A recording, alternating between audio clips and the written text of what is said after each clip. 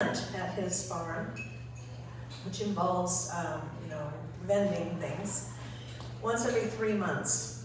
So we can only go there once every 3 months. So the first official gathering at his farm will be in July 10th. Got it, which is the country fair weekend, which we are all boycotting, I hope. And this first one is just kind of a gathering and a warm-up and a fun day. So now what we need to do is find other farms so that we can rotate our market. We need 2 more farms so we can do it, every 3rd time at Austin and the other places. So if you know any people with farms who you think might be candidates and interested in having us, talk to Karen or me or Scott, who's not here. Yeah, and any questions about what we're doing, or? Yeah. Could you give the address again? The address. Let me see if the address is on the page. It's right on the board. Oh, it's on the board, okay. 74. Oh, Yeah, 84674 Cloverdale Road in Crestwell. Yeah, and the sign out there is very subtle, so Yeah. it's made out of metal with, kind of carved out stuff, and it takes a looking to find it. They have a very nice website, My Brother's Farm. Yeah. Yeah, so, and also if anybody knows people who want to vend, so that could be produce, it could be plants, it could be crafts, it could be flea market kind of stuff. So it's just a great opportunity to do vending, and there'll probably be some kind of a fee for the vendors. We haven't worked that out. That's what we're going to work out on Sunday. What's that? That's right. Yeah, 1 Goldback. Yeah, we're going to encourage them to take Goldbacks too. There we'll have maybe frame a couple, put them around, try to get people to take Great them.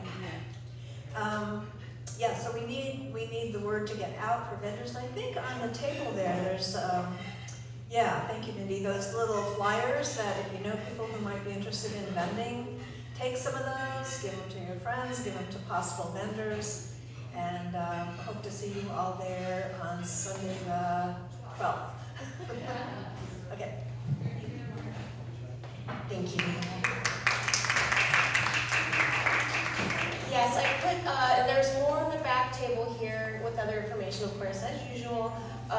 These flyers, I've put them in little packs of 10, so take that whole pack with you. And it doesn't have to be just vendors, but if you go to a store somewhere, anybody who is vending may come for anything.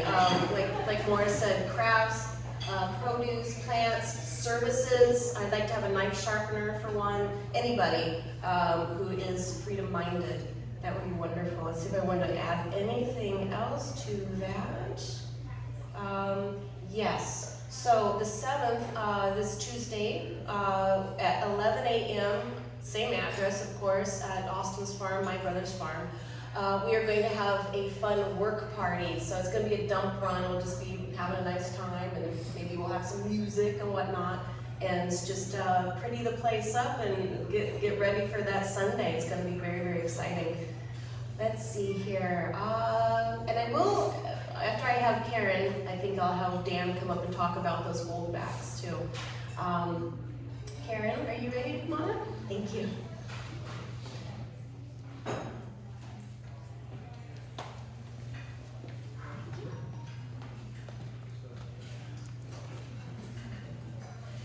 Hello, everybody. Nobody's over there now. Hello, everybody. My name is Karen, and I'm going to just say a few words about our group we're called the Sustainers. And we had a meeting just this week, and it was wonderful.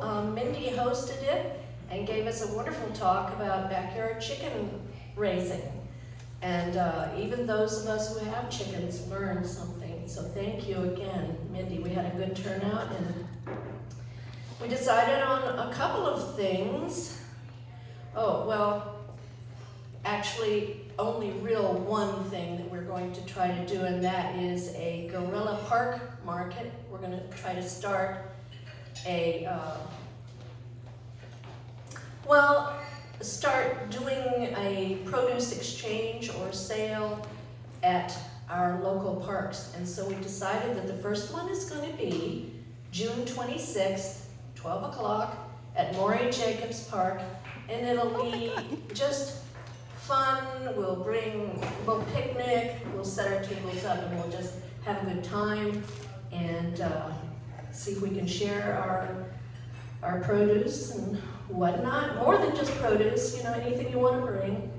And so we hope everybody here, all of the Freeland County people will join us.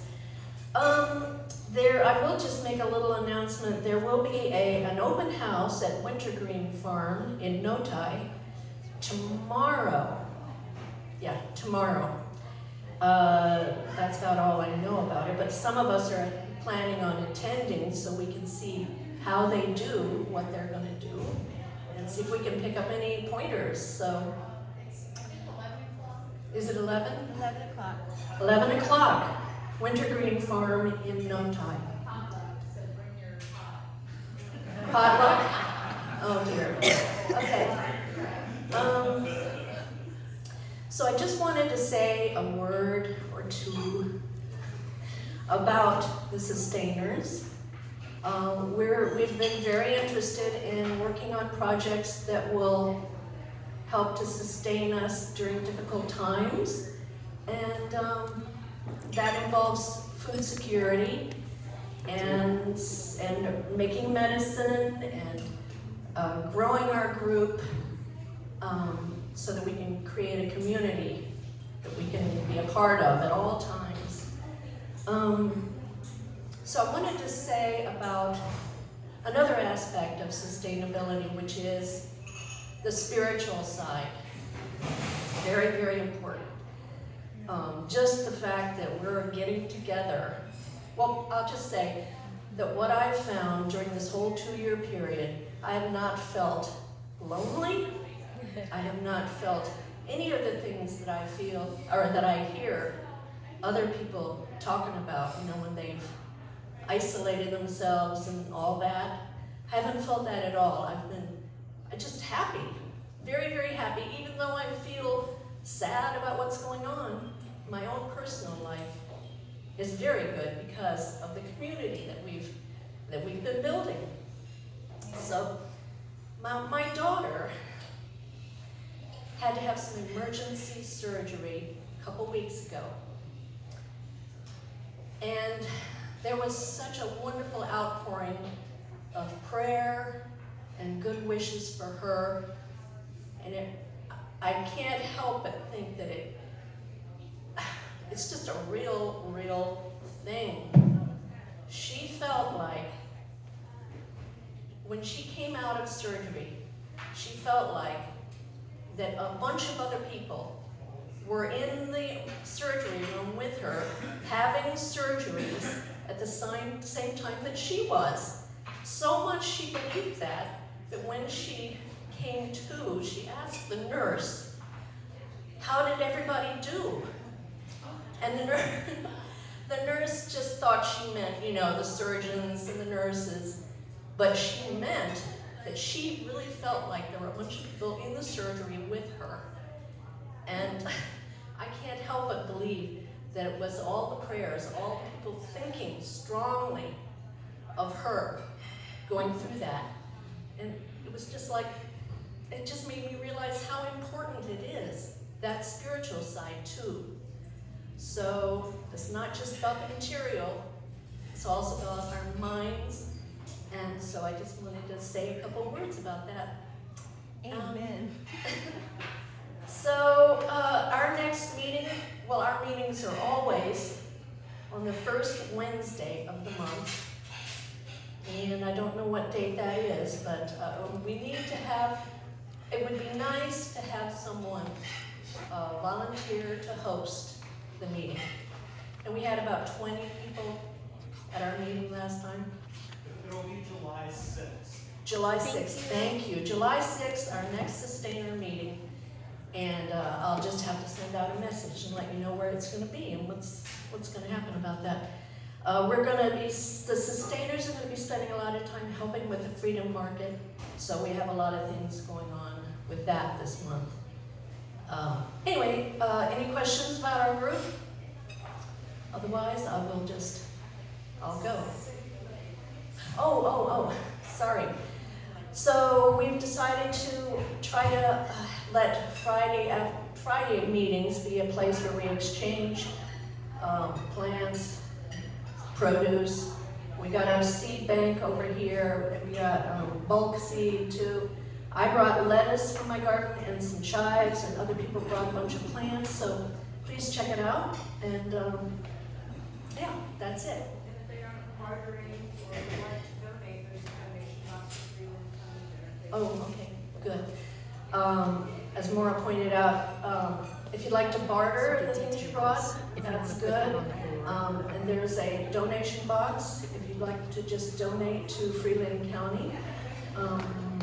And if you did bring stuff over here and it doesn't get taken, please take it home with you. What's your email address for that? Or website? We don't have a website. I can forward any sustainer questions to our regular Breathe Free Lake County at autonomy or pm.me. Yeah. Thank you. Thank you, Karen. Yeah, you can just reply to the Breathe Free Lane County email where you get your updates from me, and I can forward anything to the appropriate people. We don't have separate emails at this point. We're not on a website right now, which is fine. You know, we want to be off of that stuff anyway. But if anybody wanted to be part of the Telegram group, I've got this thing up here, but it's not really important. It's more important that we meet here. And I can send out those emails. Let's see here. Yeah, plant produce share, that's fantastic. And I think we'd like to bring those and do a park market thing, set up at different parks. I think Maury Jacob is the first one we'll do. And if we have a sunny Saturday, then we can start that up again, and that will be planned and executed by Dean, and hopefully Steve and Paige can help out with that. I'm going to talk to them about that. Just called them out right now. Hopefully they can help out, because I'm exhausted with that. And let's see here. That gets on the subject of our speaker today. Let's see. I felt like there was something else I wanted to get across before that. I really want to piggyback on the spiritual side, and sustaining the spiritual side is so immensely important. Years ago, it was 2003, I had a pancreas transplant, and I had been working in a museum in San Diego, and I had a large group of friends, people, co-workers who became very close friends, and the staff at the hospital had never seen anybody recover so quickly from a transplant, because I had a room decorated with cards and flowers and lights and everything, and it was just really wonderful. People coming in and out to give me love and thinking about me, and you feel that it's so real, which is why us being together here is so immensely important. With that, we've got everything.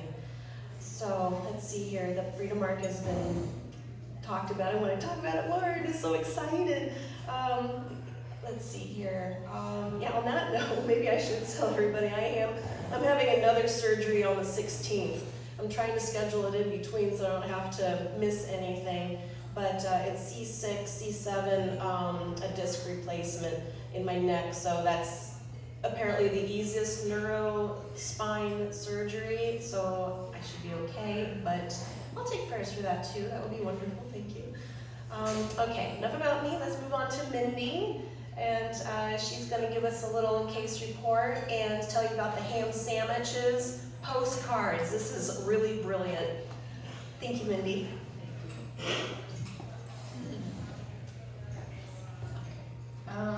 Okay.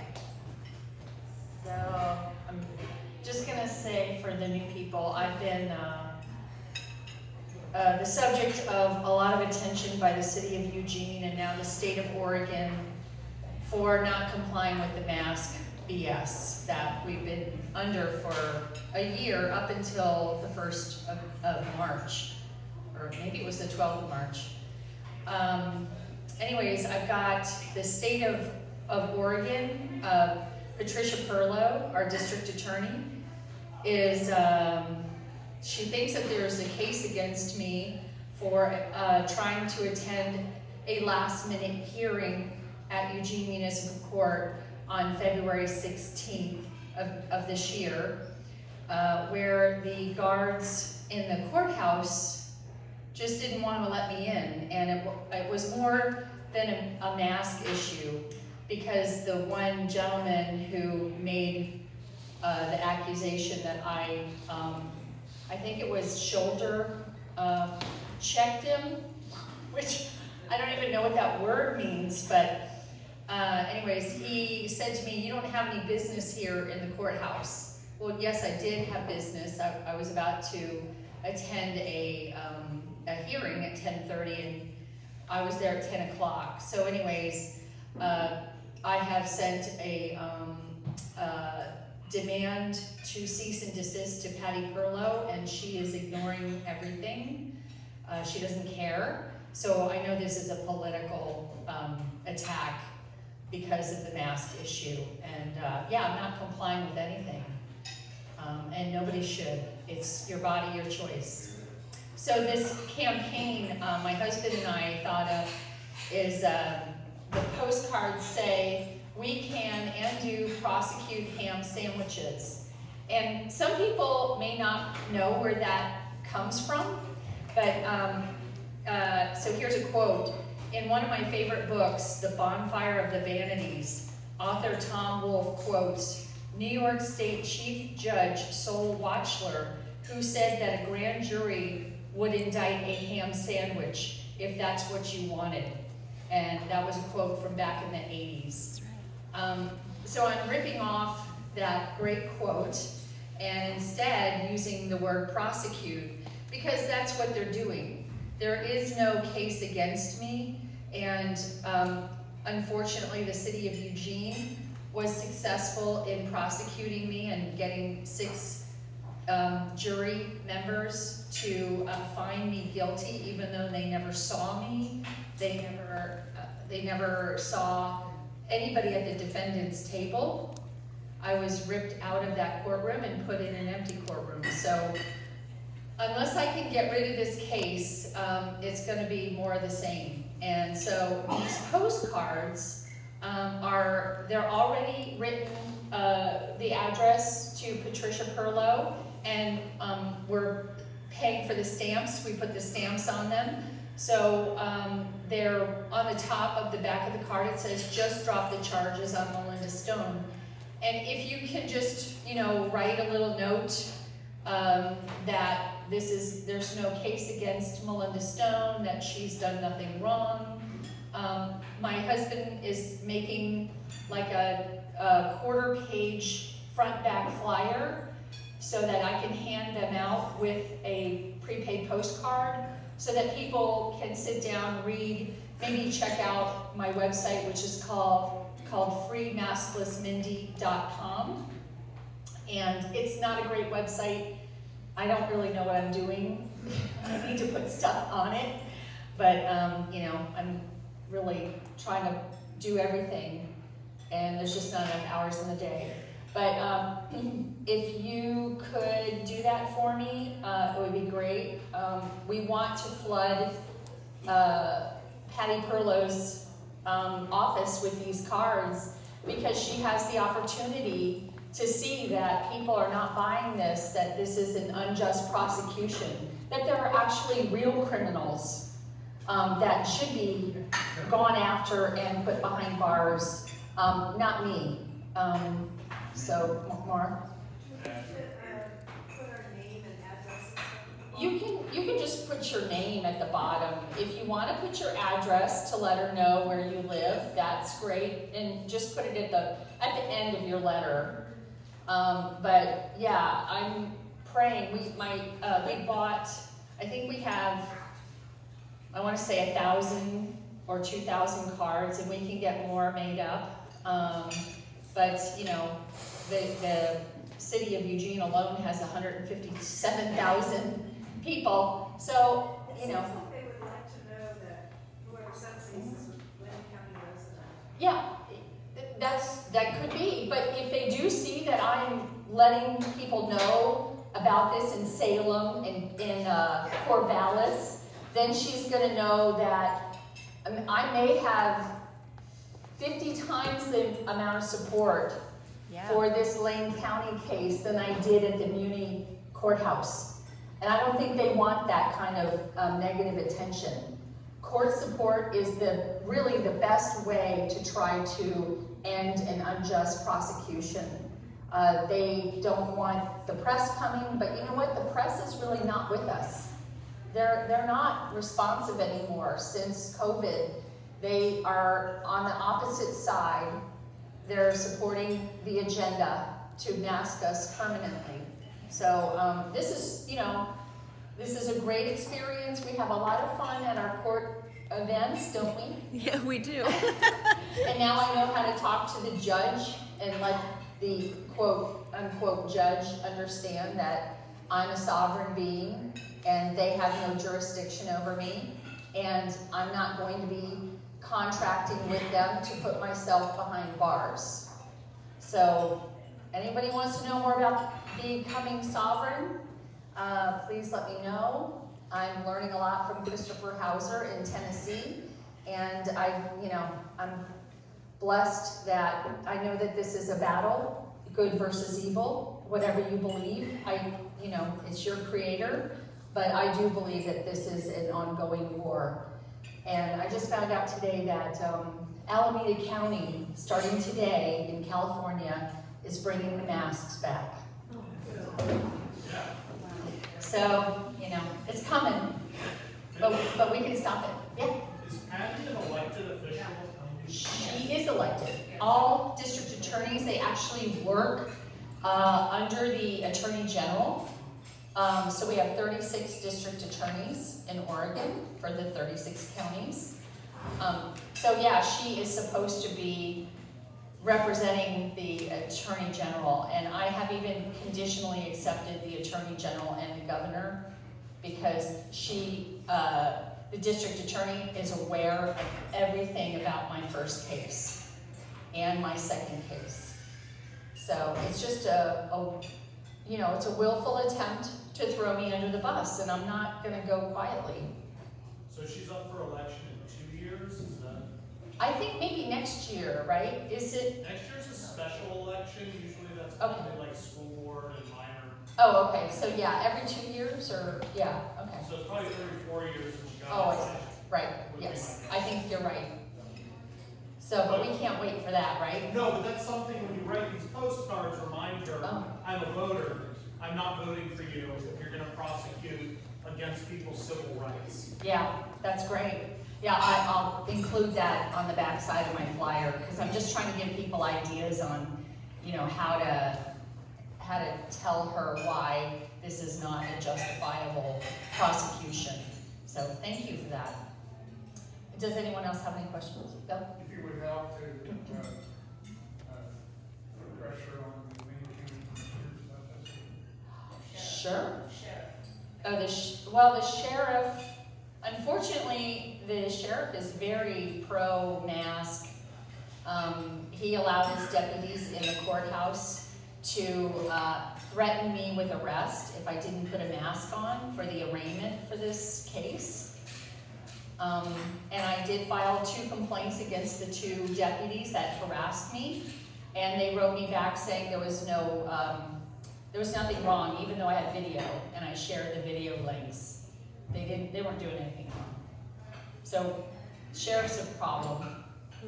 But the commissioners, you can let them know. Yeah. Anyone else? Cool. Well, thank you very much. Let me know if you need postcards, and I'll have those little flyers that go with the cards next Friday.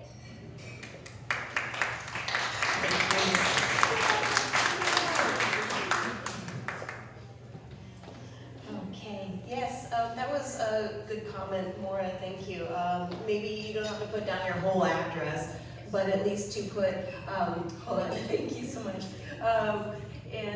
Yeah, at least to put out where you are from, your name is, you know, your area, even if it's just like, hey, we're on River Road, or we're on this area, that's fantastic, and just add anything you want. Oh, Sarah. Oh, Richard.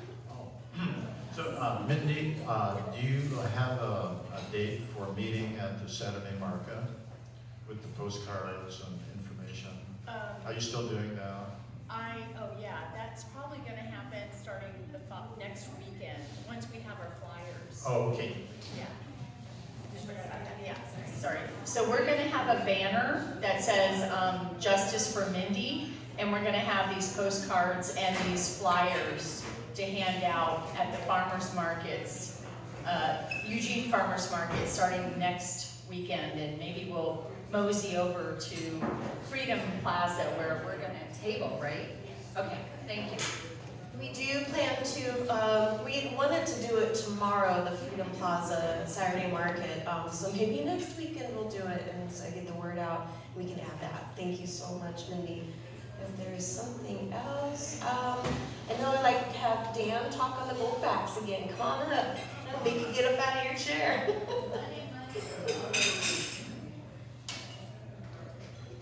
Real money, yeah, backed by actual gold.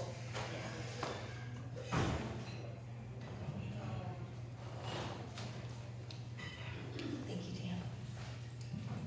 Hi folks, I'm Dan, and I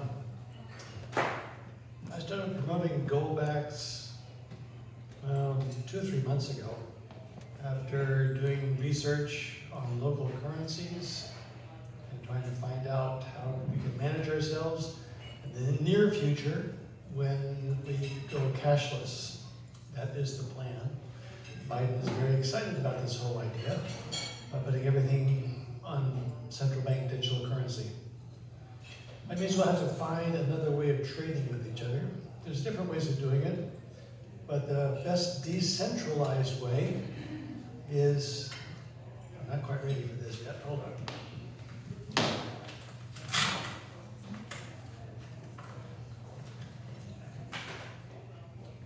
Are these Goldbacks?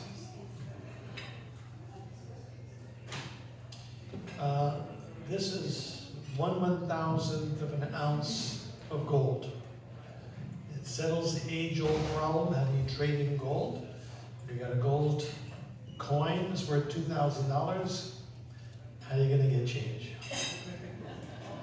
This is $4 worth currently on the market.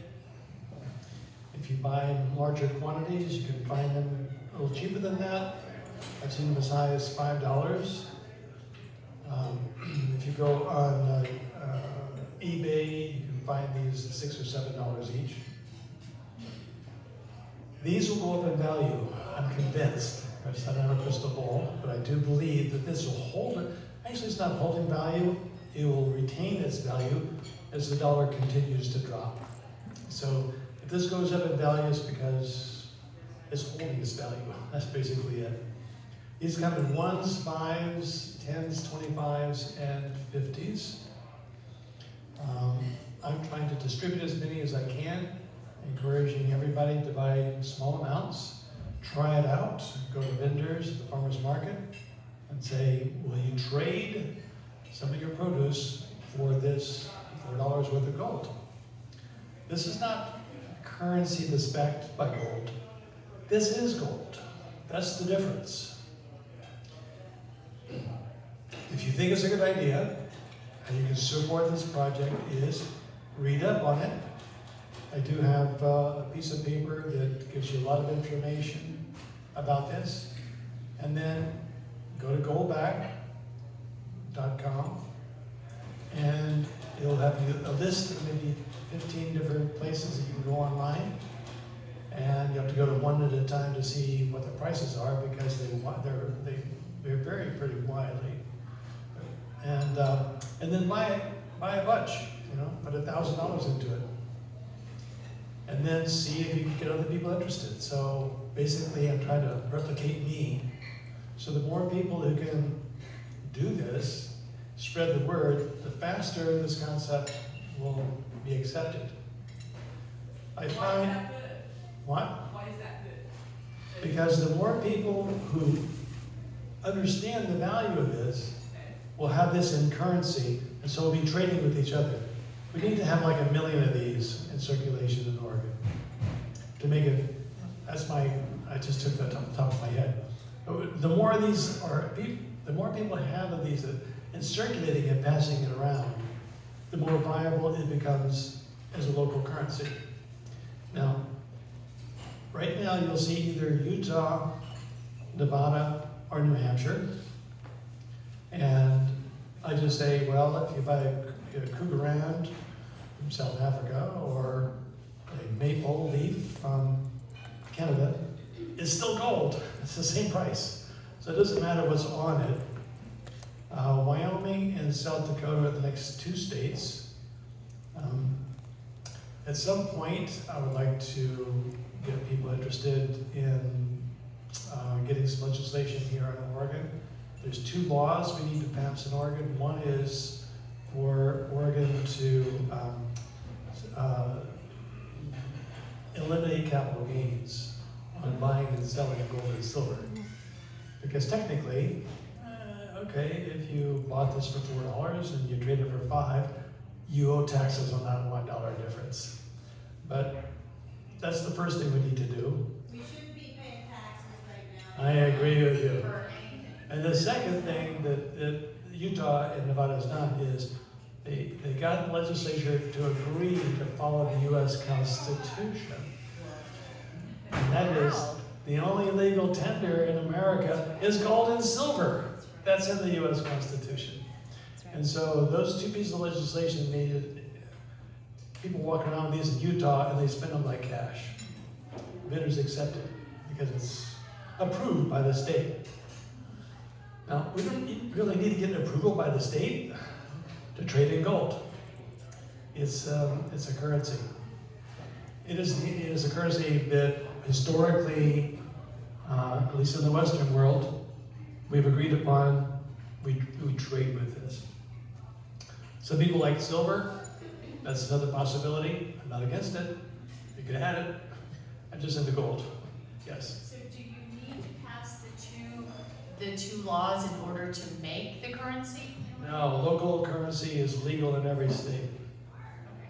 There's no law against this. These are produced in Portland. These are produced in Portland, the manufactured in Portland. Oh. Yeah. So how do we get one with Oregon's? No, we'll have to find somebody in the state legislature to sponsor a bill that's similar to Utah and Nevada and New Hampshire. So as far as I can tell, it seems like the main benefit of using these is so that we can continue to trade in the marketplace when everything goes digital, when the currency goes digital. That's the #1 reason. Exactly. So we still have an agreed upon way of trading with each other. This is $4 for anybody who wants to trade $4 worth of produce or whatever you got. And local currencies work best when it's traded with somebody who's local, who has a service and a product that is local. Like one of the vendors says, I can't take this because I can't put it in the bank. I go, exactly. Exactly. You don't want to put it in the bank. You want to avoid the bank. Oh, yeah. Okay. Keep it local. Keep it local. And if you go, I'm not sure I want to do this, well, you can buy it for $4 and then turn it around on eBay and sell it for a profit immediately. Have you tried to trade with that here locally yet? No. You want to only trade with people who live in Eugene, who are offering a service or a product made in Eugene. You don't go to Safeway and say, can I buy this product from Chile? No, you don't do that. So Saturday market or... Saturday market. I have donated one of these to every single vendor in the farmer's market. So they already know, they've seen this, they have one of these. In fact, when I go say, will you take this? I go, oh, I still have the one you gave me last time. They're thinking about it. People have to think about this. They have to look at it. Probably 20% of people I give this to, their eyes light up. They know exactly what I'm up to. And they snatch it up. They go, yes, yes. I recognize this. This looks like gold. It feels like gold. It is gold. It's currency. I want it. For me to go, the only person going up and down the farmer's market and saying, will you take this, will you take this? I look like a kook who's just trying to push something, you know? But if I got 10 people, each one after the other going, hey, you take it, the vendor's going to go, oh, maybe there's something to this. Maybe I should think about this. Because the public is into this. And maybe I should consider it. And I also give these little flyers, it's updated. It gives a very good argument for why we should be thinking about this and actually taking action on this. I'll have you send that flyer to me. There's one which is $4. There's a 5, which is $20. So multiply it by 5. And I actually give a little discount if you buy $20 worth of these. It's 5. If you give me $40, I'll give you 11. I sell them. Dan bought two of my plants that I brought. Yeah, Dan wanted 2 of the plants that I brought, so he gave Goldbacks in exchange. And Michelle did not complain. Question over here. Maybe it's just something to think about, but is there any way to check the validity? Yeah, like I can see somebody like how they did with money. No, I know that. I trust you. I'm just saying other people say this gets hacked, and in some way some people try to fake one of these. Like how could, yeah, there we go, Canada. How would, maybe, and that's what I was saying, maybe it's just something to think about, but how to check the validity. It's a very common question. I had it in my mind, and I went on the website and I did due diligence. On the board of advisors for this company is a former director of the U.S. Mint and a former director of the U.S. Treasury. So this is a very legitimate company, and they're very careful to make sure you can't really counterfeit it. Another question? So I'll be right here. If you want some gold, let me know. Yes. When's the farmer's market and how many people want to go all the way? Okay.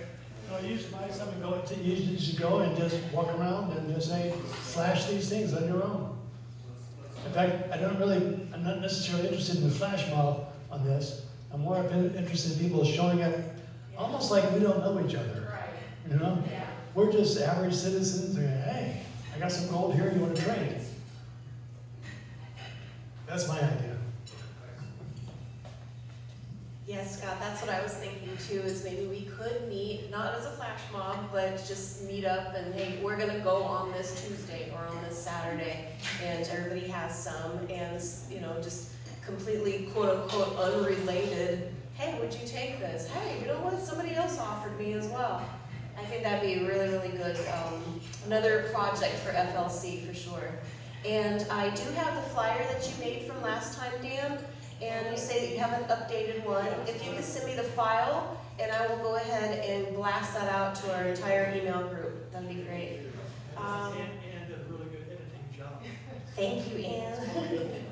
Get a shout out to Ann, too. So, okay, Harry, I'm going to have, we've got about 3-4 minutes here. I'm going to let you take over. Thanks, Michelle. So, I guess, you know, my main focus right now is on the school board and 4J in particular. And they had a meeting on the 17th to discuss a proposed policy, KGBB, that would ban concealed carry on campus. A lot of people are confused because they said, all right, I thought you already can't bring a gun on campus. Well, 4J prohibits guns on campus. Until last legal session, the Oregon State Legislature had a law that if you were a concealed carry holder, they could not restrict your access.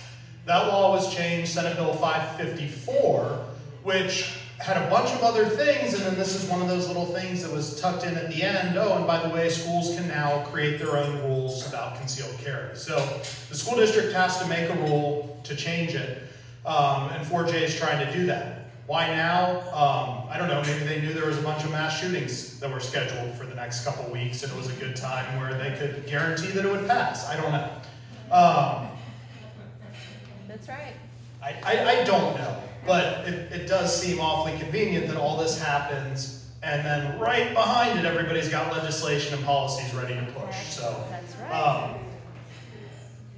it is a spiritual warfare, and it's tough because they don't want people to come together. They don't want these groups to meet. They don't want us to feel supported and to show that there's a voice, and there's a collective voice outside of what they call the collective and the greater good. And so 4J is in an interesting point. I ran for the board last year. I ran against Laurel O'Rourke. She won. She's on the board now, and she's doing an awful job. And I say that objectively. It has nothing to do with our race. I don't care. I wish that she was doing a better job. Even though I disagree with her, I wish she was doing a better job because I want to see a functional school district. She currently has 3 complaints and a union grievance filed against her, and she says it's because she's the black, and then there's a Latina woman on the board, and they're the target of everything because they're the black and Latina woman on the board. The 4J district is racist because they speak against the black and Latina woman on the board. The 4J board members are racist because they speak against the black and Latina member on the board. The Democratic Party is racist. That's right. From the start. Because they speak against the Latina and black woman on the board. I'm certainly racist because I speak against the black and Latina woman on the board. And everybody in this room is a member of a hate group because some people showed up to the meeting on the 17th, and after they finished the 10 hand-selected people for public comment, they said, okay, we're going to move on. And myself and Ibra and a few other people stood up and said, hello, there's 20 people in this room that want to speak about a policy that you've proposed to pass tonight that you haven't heard one single comment on. And by standing up and asking for our public participation to be included with all the other teachers that were speaking about passing English language curriculum, well, there was 5 people, I counted 5 in a row that all spoke about the same thing. And you have to put the topic down when you request to speak. So they knew that they had all these teachers lined up to speak against this one thing. And they knew that I had signed up to speak, but they didn't want to hear what I had to say. They're tired of hearing from me. So when we stood up and we asked, hey, can we be heard? Laurel stood up on the stage and she said, Harry, you're inciting this crowd. And I said, what's wrong with that, Laurel? You do that every meeting. Is it because of the color of my skin? Is that why you're tone policing me?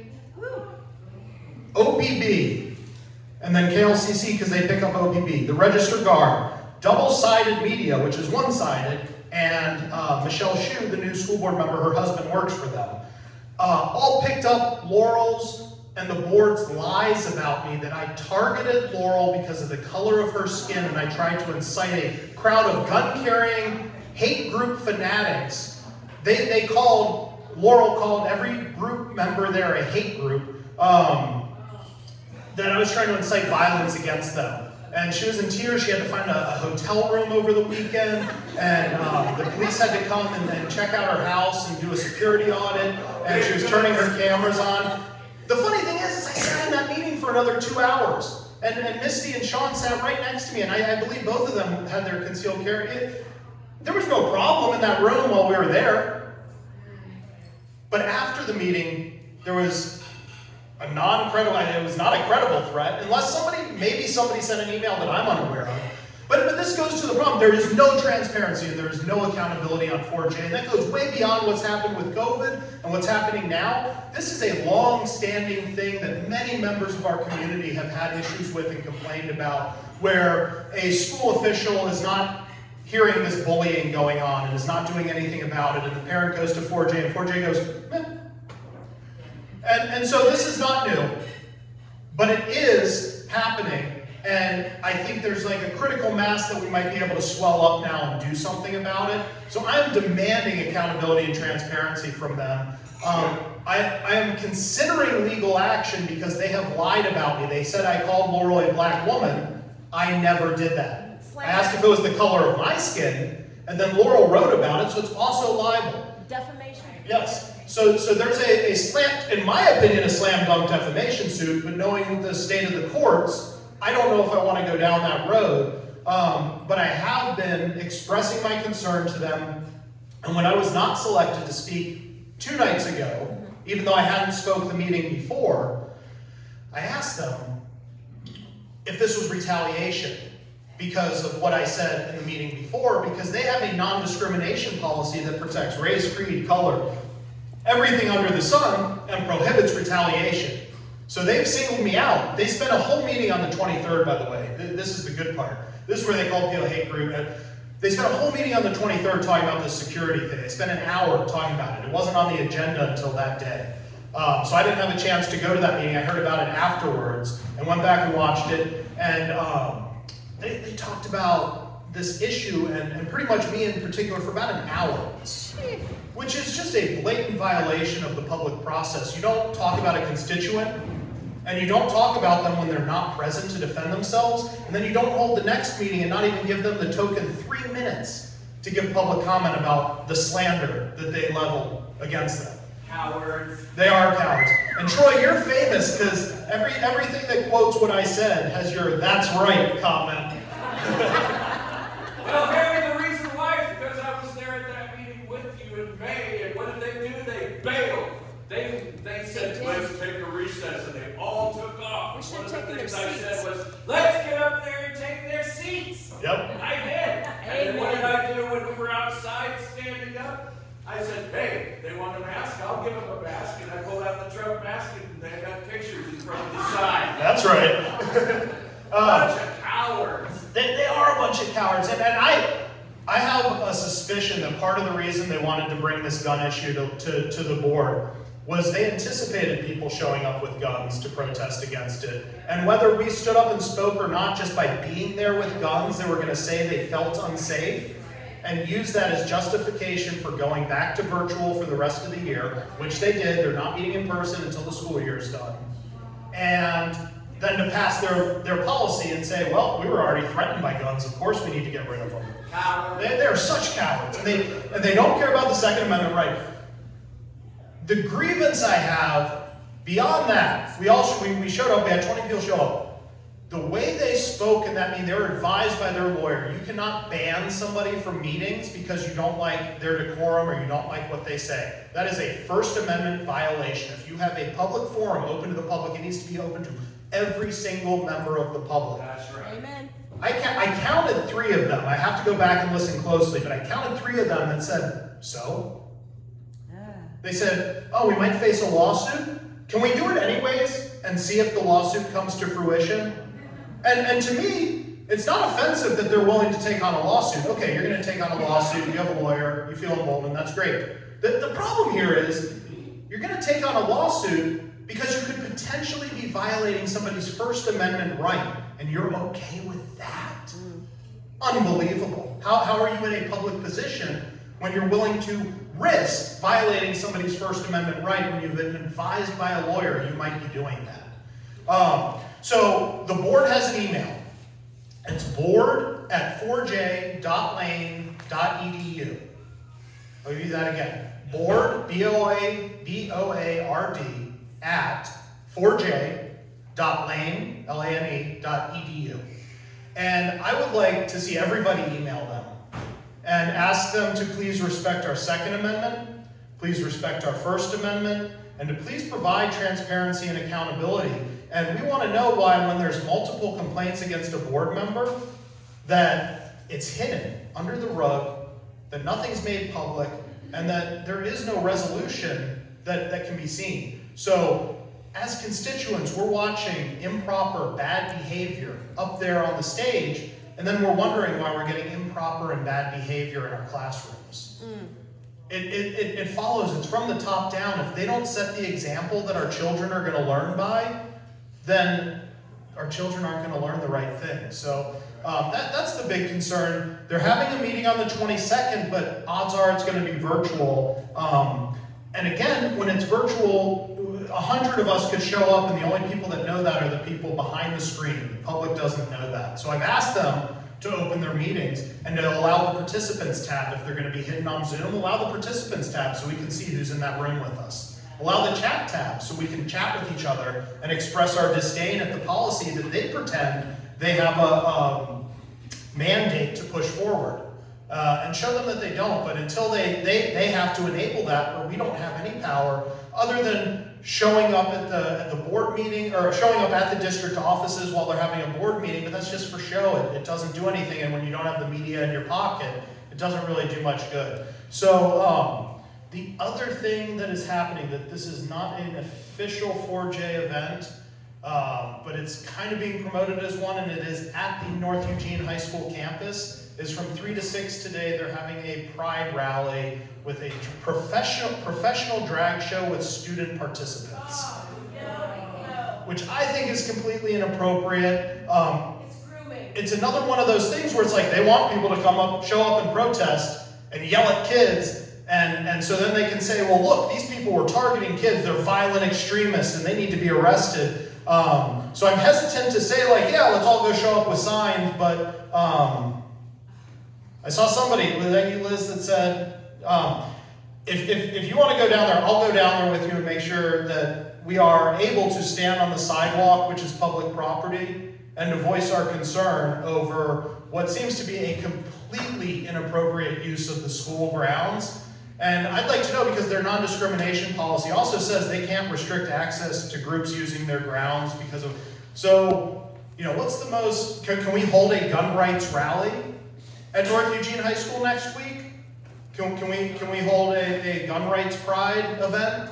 Can we hold a 1776 project rally where we espouse the wonders of Donald Trump's curriculum and why the 1619 project is just flat out wrong? How it's an opinion piece parading as history? You know, that's my question, is if they're going to give this event the room to shine, then I think we should be able to put on something as well. But yeah, that's 4J updated in a nutshell. Yeah, Bill. When my wife and I had our kid, there was never any question that we would submit our kid to the torture of the public school. I think the best thing we can do, if we want to disenfranchise people, is to start organizing homeschooling or community schooling projects. They're not about teaching our kids skills. They're not about educating our kids about how to be respectful and functional human beings capable of interacting with each other in a productive way. They are about creating dependencies and bigotry. And we knew this way back in 1998. We read a book by John Taylor Gatto, who was awarded one of the best educators in New York City, and he advocated homeschooling. So we got to take our kids out of their reach and disenfranchise them. So, Bill, that's a great point, and I actually had my neighbor came up to me today and said her daughter's starting something for K through 2, and they're going to have a Waldorf teacher. There will be a cost to pay the teacher, but if you're interested in that, let me know, and I can find out more information. The problem is, I can take my kid out and put him in homeschool, right? That kid's going to grow up with all these other kids that are in that public school indoctrination system, though. And so unless we can fix that system and realign it to produce a better outcome for our community, we're going to all suffer from this in 10, 12 years. When these kids who are professional activists and professional, whatever you want to call it, are all groomed to be anti-American and destroy our systems that we've built in this country.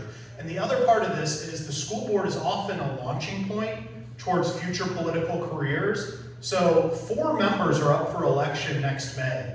And I think we have to replace those 4 people with 4 reasonable, common sense candidates, and it's going to take some money, but if you can raise that money and get those candidates, 4 people on the 4J board gives you a voting majority. So, you know, I think that what you said, we do need to develop alternatives, but at the same time, we can't just turn our back on a system that is going to keep putting its boot on our neck every time that we try to breathe. It's not either or. No, we need to do both. Yes, that's what I said. I graduated from Vero Beach High School in Florida in 1986. I was in therapy by age 30 because I couldn't stay in college. I had very low self-esteem. I came out of the 80s, which was all about your body image, and money was falling off trees during Reaganomics. I cannot endorse public education because I'm a product of it. And it took me 3 years of therapy to understand that it's not me that's got a problem, it's the society around me. Now, if that was true then in 1986, my mother retired from teaching at Vero Beach High School after 23 years. She could not handle 2 more to get her full pension. She said by 2002, she said, I can't do it anymore. It is such a hostile environment for teachers. And this is in Florida. So I'm sorry, I'm gonna join Bill in this notion. If they don't have students to teach, they don't have a school board. So they're screwed. So thank you all. Reach out to me if you have more thoughts to share. I would love to just come up with a better plan to move forward with this. I'm kind of doing what I can do at the moment, so help is always appreciated. Thank you so much, Harry.